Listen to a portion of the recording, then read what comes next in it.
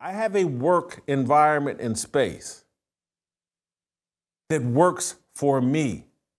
I can come in to this studio here in Nashville and I can open a Bible. I can put things on the wall that support Jesus Christ. I can come on this show and talk about my faith. I can surround myself with employees who believe in Jesus Christ and don't mind talking about it from time to time. I've created my own little happy space here in America. And I've used that happy space to create opportunities to let other people help build their brands so that maybe they can do the exact same thing as me. That's America.